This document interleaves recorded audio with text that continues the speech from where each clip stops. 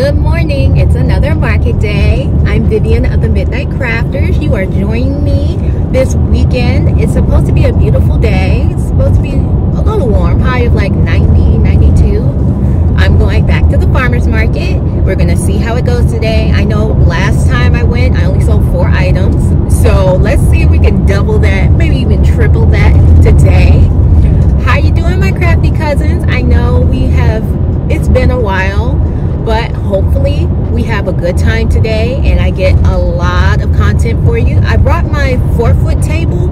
I'm going to try to do the Z formation for my table setup just to see if that changes up how people receive my booth, and it might boost my profits. I've noticed, I'm not saying that it's a direct correlation, but I have noticed that whenever I use the Z formation for my table setups, I tend to sell more items as opposed to just like 2 tables or like a U shape. So we're going to try that today. If this is your first time experiencing doing crafts, markets, crochet, and you're just curious to know how to set it up and what to do, what sells well, best sellers, or just how to do markets in general, join me.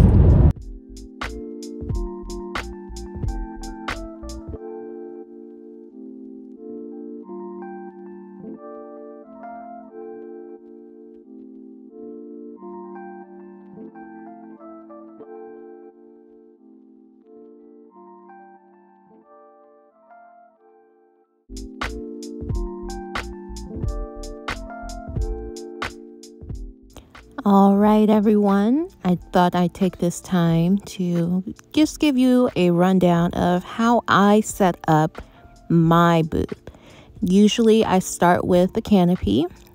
I got this canopy from Amazon last year. It's pretty easy to put up by yourself. Sometimes I have people to help me, like I have my sister that comes sometimes, but most times I prefer to do it by myself, simply because I am very efficient at what I do.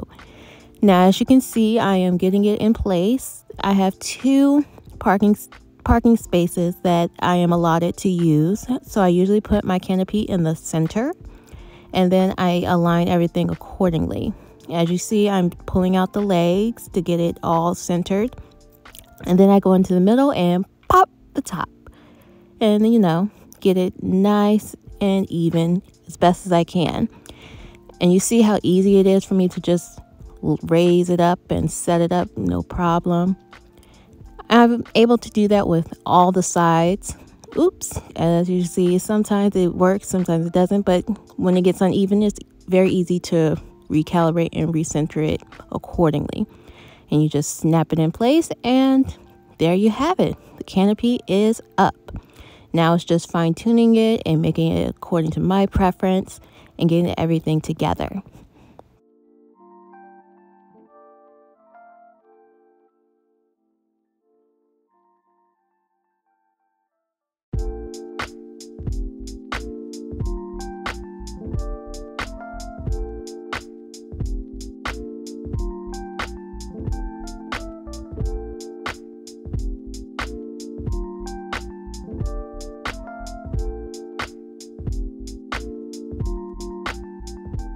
All right, from here you'll see I am now grabbing my weights. Now your weights can be whatever you deem as appropriate for you. For me, I got these anchor weights from Amazon. In fact, most of these things I have listed in my Amazon storefront. If you wanted to go check that out, I'll have it in my description box below. But I bought these items strictly because this farmer's market had stipulated that you have at least 40 pounds weighing down your canopies, because this is a very windy area. As you can see, there is a hill with the street right there at the hill, and a lot of times the cars go by, they cause a big gust of wind, so they want you to weigh down your canopy. So I bought those extra weights on top of the ones I originally had, so I'm pretty secure. As you can see, I am putting up my 6-foot table now. Pretty easy to just do by yourself, as you can see. Now, if you recall, I said I'm going to do the Z formation simply because I've seen in the past my Z formation typically does better for me. Oh, here you see I forgot to align my canopy with the curb. So I'm trying to push it back accordingly after I've already got everything situated. And, you know, I'm just walking it back as best as I can. You know, even though I've been doing this for a couple weeks now, I still make mistakes, and we just move along accordingly. There we go. Get everything aligned, get everything situated. We're good to go. Reset, and okay, back to it. Getting the table all set. Next, I use the 4-foot table, and the 4-foot table usually goes in the middle because it's the shorter of all the tables, and that aligns very well to allow for the spacing in my 10 by 10 canopy so that everything can fit accordingly. And then finally, I set up my last long table. Usually it's 2 6-feet and 1 4-foot, but I kind of cheat a little bit. This table is a 5-foot table. And see, I struggled a little bit with it because I thought it was already locked. Now that I have it locked and ready, now I can really set it up and ready to go. I thought I wanted to do inverted U, but I stuck with the Z. As you can see, it's a Z shape here. You see the pattern? I show you again, a Z. And yeah, that's pretty much how it goes. And get my chair set up for me, a chair for my sister, a chair for my turtle. Now this is my secret weapon. That is insect repellent, natural insect repellent. It's made with essential oil, like peppermint essential oils, and it keeps those ants away. When I say away, you see me spraying that curb. There was like an anthill or something that got agitated before I got there. So I just sprayed it, and I did not have issues with ants or anything at all. The only caveat is it is a barrier to crawling insects. If it flies, it's probably going to get past it because it can't really avoid those. But I usually put up my fans, and those usually help with the flying animal, you know, the flying insects. But this spray here, I use it every time I am at an outdoor event, and it works wonderfully. Again, linked in my Amazon storefront. And of course, gotta get my table covers, my tablecloths that I've had since the beginning. It is time for me to update and get new ones, and I probably will after these next events that I have for the farmers market, only because these ones have had their due. My white ones are done for. They have a hole in them, so I'm definitely getting new white ones. And I might, you know, want to update the black ones only because I want something different. I'm thinking about going with a different design altogether, but we'll see how it goes. As you can see, my sister is joining me now, and we are going to get the finishing touches all squared away for setting up, you know, just the aesthetic parts of my booth.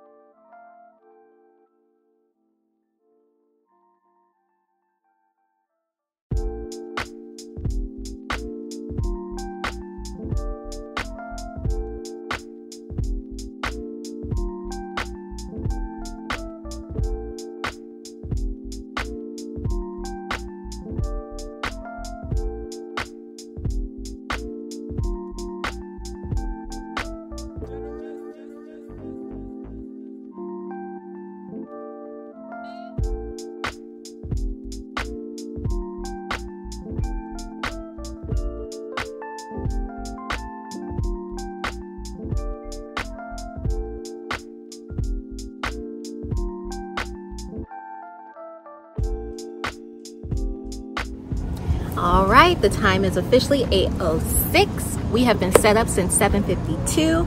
I say that we are making better and better time each and every time we do this. You know, in the first couple of hours, things are slow to set up. We still have some vendors still setting up. We're gonna, as you can see, the humidity is getting to my hair. So as this video progresses, you're going to see it shrink more and more. beauties of natural hair. But let's get the day started. Oh, the humidity has gotten to me. It is 9:16. Little update. I've sold one item, sold a whale, one of the green whales that I've been trying to get rid of forever. I just sold it for like $5 because I'm tired of holding on to it. I'm ready for it to go. But I've gotten a lot of compliments on the mermaid. I've gotten a lot of compliments on the turtle. And people are surprised that I made these by hand. Is that a thing? People don't make the crochet items by hand anymore? I'm so out of the loop. I don't know what's going on. But the event is starting to pick up, so we're getting more people coming in. So let's keep the day going. How y'all doing? It's now 10:37. I am currently finishing up a lot of the projects that I have. I've done like 1, 2, 3, 4, 5, 6, 7, 8, 9, 10 items. I was on live. I'm sure some of you saw it. I was just on live. If not, you can watch it on my channel. It's somewhere there. But I was just working on finishing up items. I've sold a mushy pop, and that's it. But let's keep this day going. Okay, it's 11:13. I don't know where I left off the last time. I sold 2 small mushy pops and a big mushy pop. Mushy pops seem to be the most popular items I'm selling. I am currently working on a new cheeky beaky to get that situated. I've made like 15 items already. Well, finished 15 items. So let me just take you to look at the stuff that I have. Hold on. All right, here are the items I have. See these? Whimsy crochet. I keep forgetting. It's like Whimsy Stitch Crochet or Whimsy Crochet. I'm sorry if I keep messing up your name, but the Florina fidget flower. I have it linked in the description below. This was a free pattern on Instagram. The sad hamster. The canvas, cable and canvas fidget. These have been the most popular. Follows closely by these here. Been very popular. As you saw, I made this. Oh, he looks sad. Okay, there we go. Fix that. No one's bought a leggy frog. Cheeky Beaky's been hanging out. The Oak and Marlowe chicken. It's very popular to hold, but nobody's actually purchased. I got the chunky boy.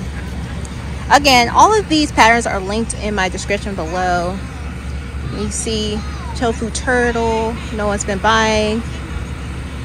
More of cheeky beakies.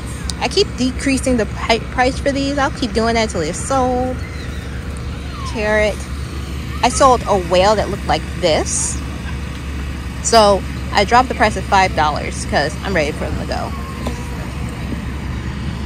We got the cow, turtle, and everything else.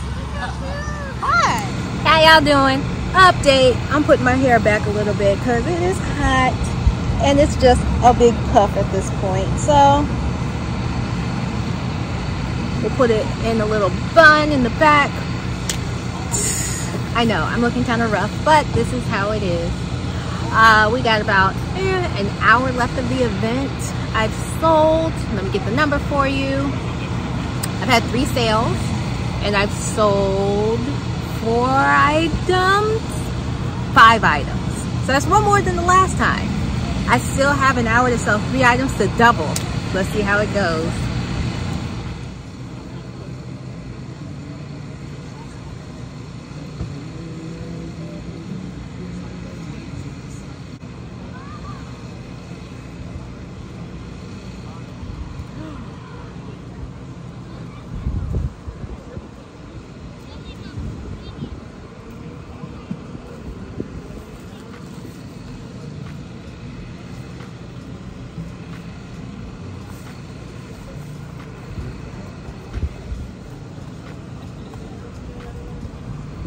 Marker just broke.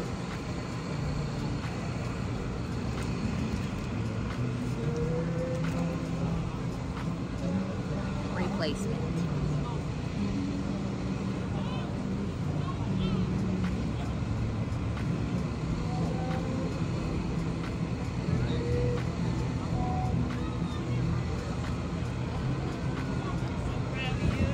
Oh yeah.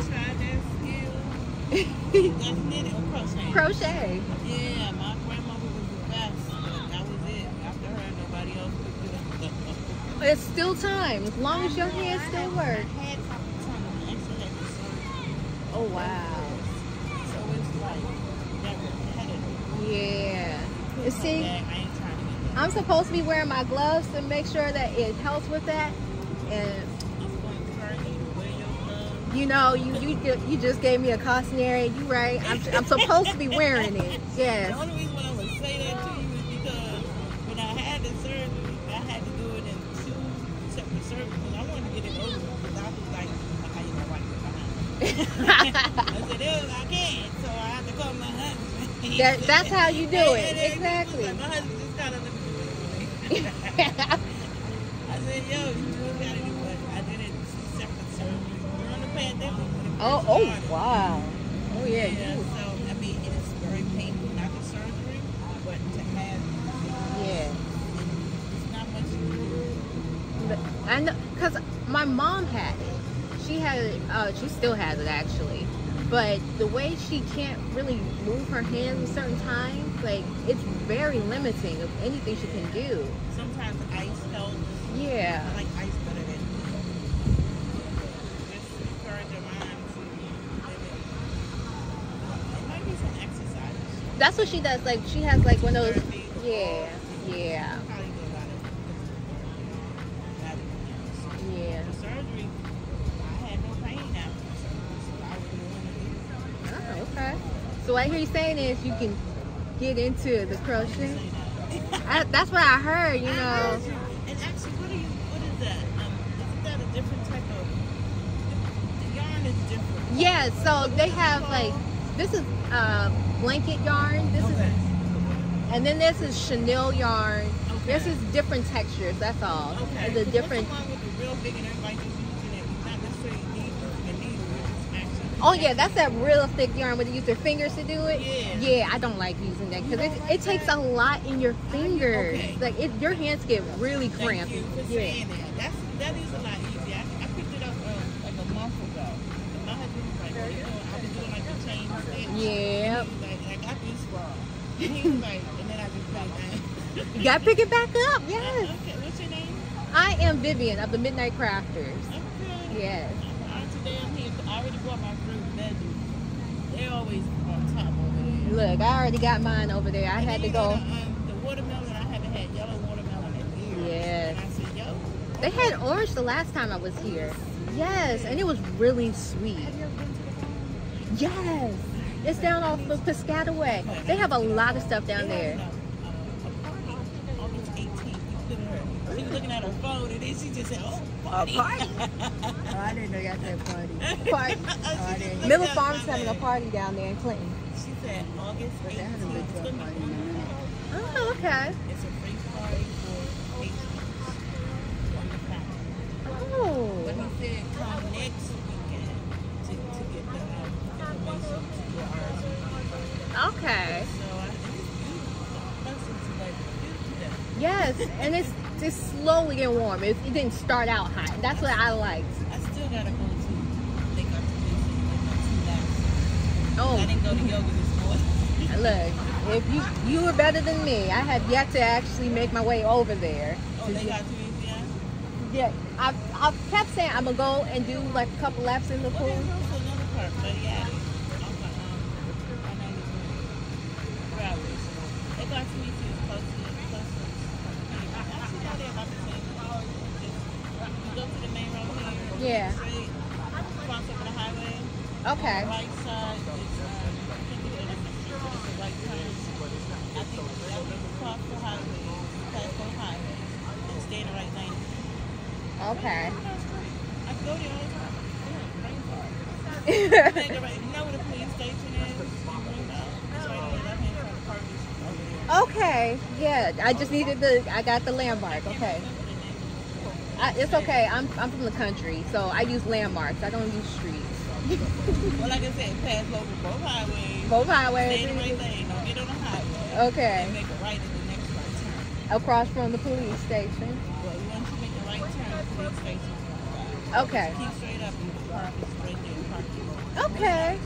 but good. Buddy at it. Buddy at it. You'll like it. Okay. Cookouts, things like that. Ooh. Probably a nice hotel. Oh, okay. Thing is, the difference between the two places, Buddy Attic is made by Springfield. Buddy Attic is not cheap. It's not Springfield. Irritate. Okay. I'm not too worried about that. That Me neither. I go to both. right. If I don't feel like getting dirt when I'm tennis shoes, I go to mixed. Have a good weekend. You too.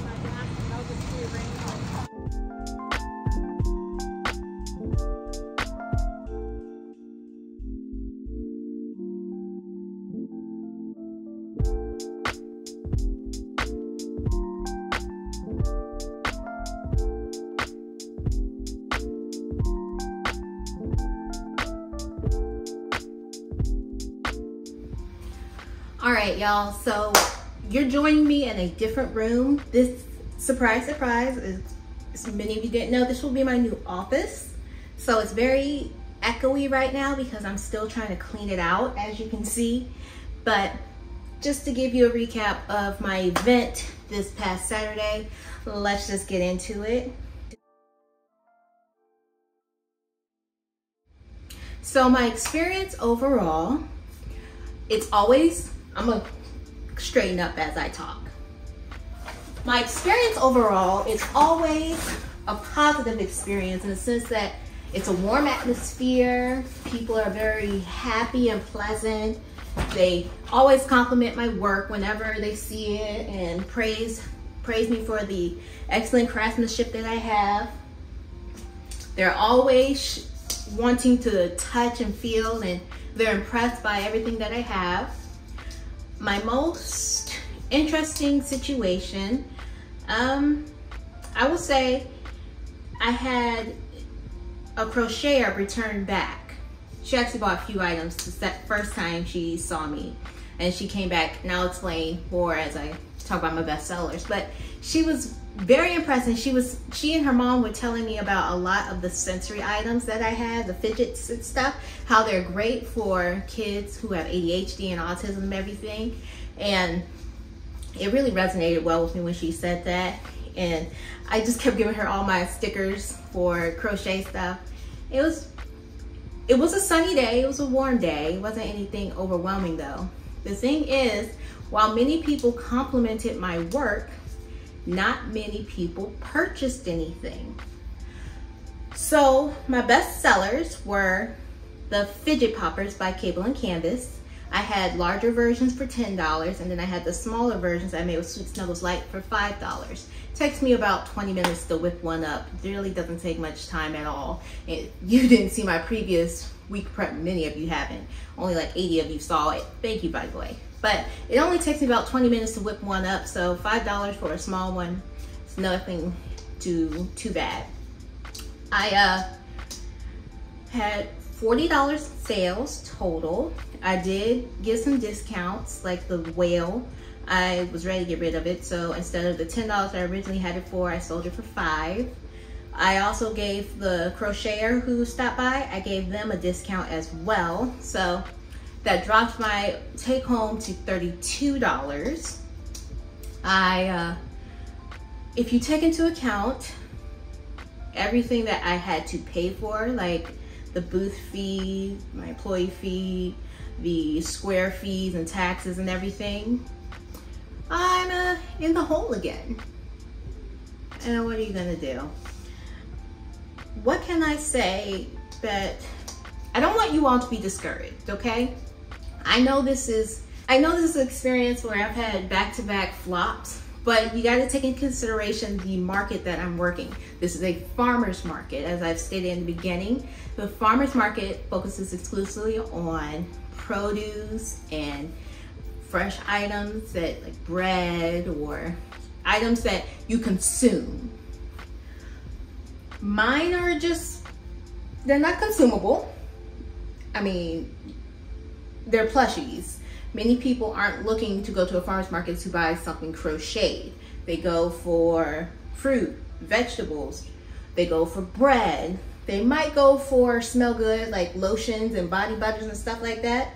But in terms of crocheted, handcrafted items like a plushie, they're not really looking for that at farmer's market. So are they my target audience? Not all the time. I might have some great days where I get like a few weeks ago where I had $300 in sales. But these last couple of weeks of July have not really provided, they haven't really provided the boost in revenue that I was hoping for. So what does that mean? Well, I'm still contractually obligated to finish out 5 more events with them. So I'll still be going to the farmer's market, but I'm not really looking to make much of anything with them.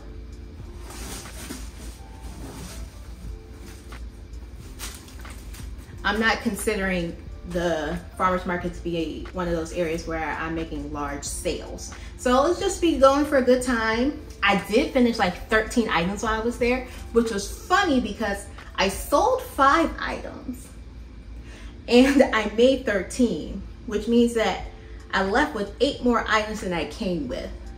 But it is what it is.